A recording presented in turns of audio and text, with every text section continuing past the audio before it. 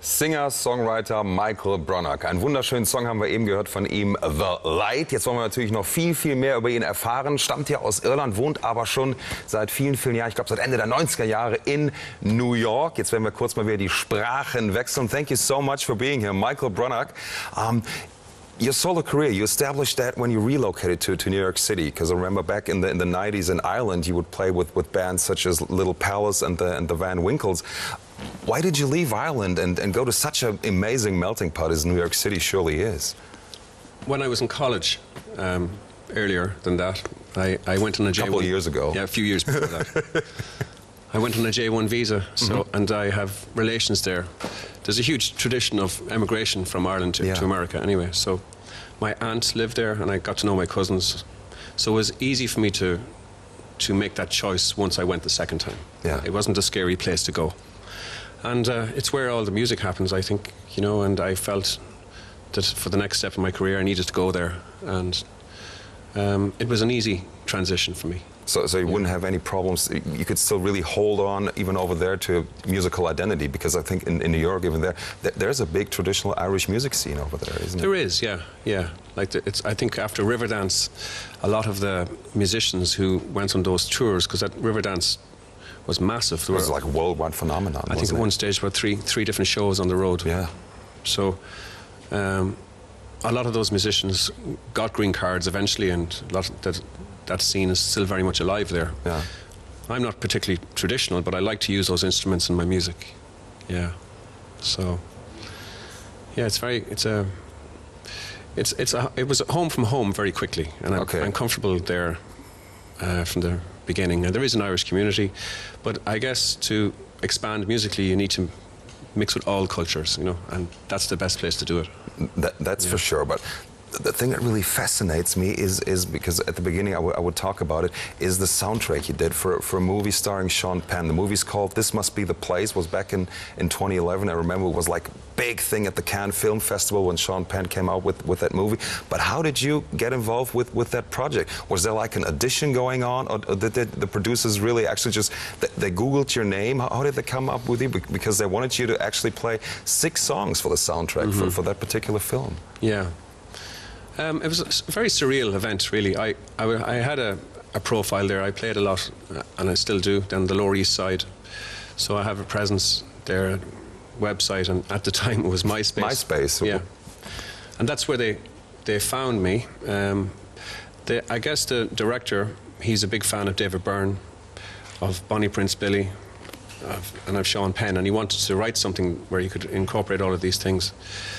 And the songs were mostly written by David Byrne, the music especially, and but they wanted to find, it's partly set in Ireland, the movie, so they wanted to find a singer who had, they had a criteria for it. It was like, they wanted someone with a tenor voice, and somebody who had a slightly unaffected accent, and who lived in New York, so that narrowed it down. An Irishman in New York. Yeah. Not an Englishman, an Irishman in New York. So they came up with it.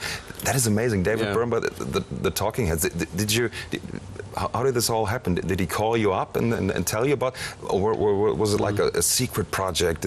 Did they tell you about it? Was a big movie coming up? Well, I got an email from his producer, from David's producer, and asked me would I do a demo and it had to be done quite quickly in my studio, and for a particular song. And he just said it was for a major production, major film. So wouldn't say any actors or nothing at all? No names until it was accepted. And there were, I believe, others in for it as well. But and they paid quite well to do just that one demo. So I did that, and then the following week the same man called me back, and then he said, "Well, you've been picked for it." And then he told me it's a Sean Penn movie.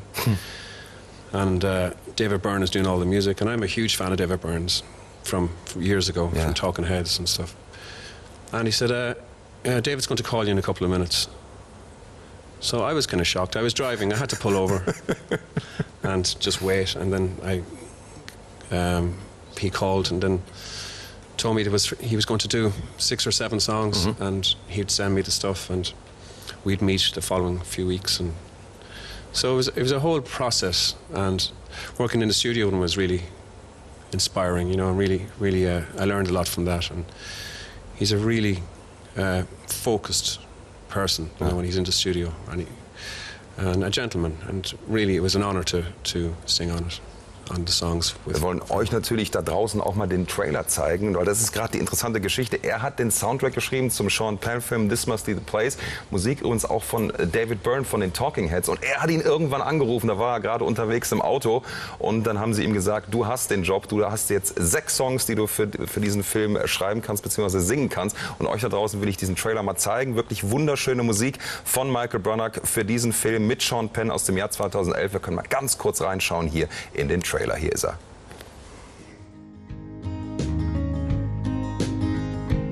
What I've seen, you're magnificent. You fight evil. My father is dying and I haven't flown in 30 years. Fear of flying isn't your only problem. That's true. It's one of the reasons I fell in love with you. Is spectacular. I didn't talk to my father in 30 years. I don't know the first thing about him. All he ever did was search for his persecutor at Auschwitz. He never found him.